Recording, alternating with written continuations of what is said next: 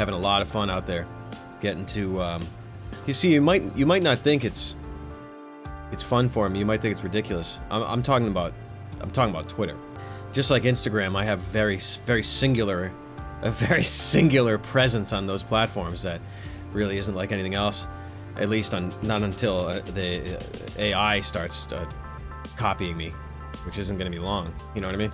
I really have a singular voice on there, and I know that when there's low interaction on something that makes me laugh and cry laughing, I know that it has something to do with the spiritual health of those that kind of brush it aside. This shit makes me laugh so hard. I think it's the funniest stuff on the internet, but maybe I'm just crazy. Maybe I'm a moron. But, you know, not many people can really understand it, which is shocking to me, but I guess most people aren't really initiated into mirth. But there are very few people that really understand the value of my voice on social media.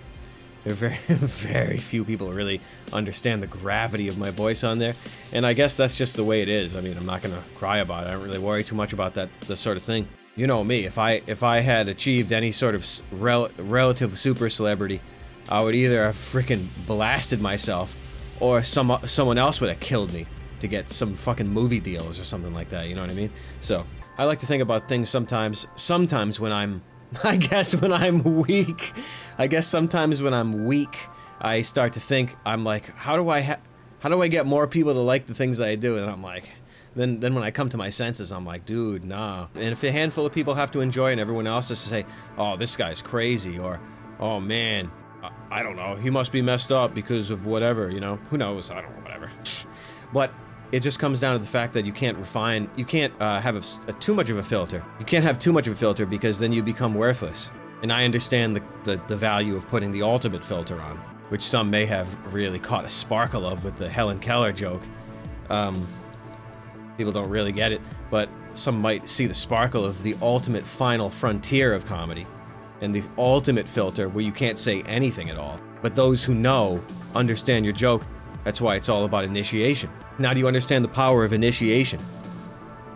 Now do you understand the conveyance of otherwise disregarded either wisdom or comedy? Now do you understand what an initiation is? You should be able to. I'm just saying, it's just like the Christians, well, in alleged history, the Christians in the Colosseum or some bullshit, and Nero or Caligula or whatever, heroes of their age, they had to not say they were Christian or something. They had to draw fishes or a Dagon cap or something like that. I don't know, Mayrune's Dagon. Post-Christ Christians, yeah. But anyway, I was rambling about refining, and maybe the good points of refining, because when you have the character limit, I mean, I know it's a joke and I know it's ridiculous, I understand, but still though, I can put it together in a small format, and I do, at least I think I do a fun job at it. Anyway, it's sort of good practice in a way, but it's also time that you're not putting something else. Stephen Hawking's jokes are the final frontier for initiation of the truth of reality, Shadow. Well, I appreciate that. I mean, I guess, you sort of understand the way the world works. How else can I say, what else can I say, you know? But it seemed to resonate with a lot of people. I don't know why. Well, I do. It was very, very dense. It was very dense with, not relatable, but easily enjoyed beats that filled the paragraph, you know what I'm saying? But I guess, the things that are conveyed go without being said. You know what I'm saying? They go without being said, and if you don't understand what's being said, then it looks like, I don't know, you're fucked.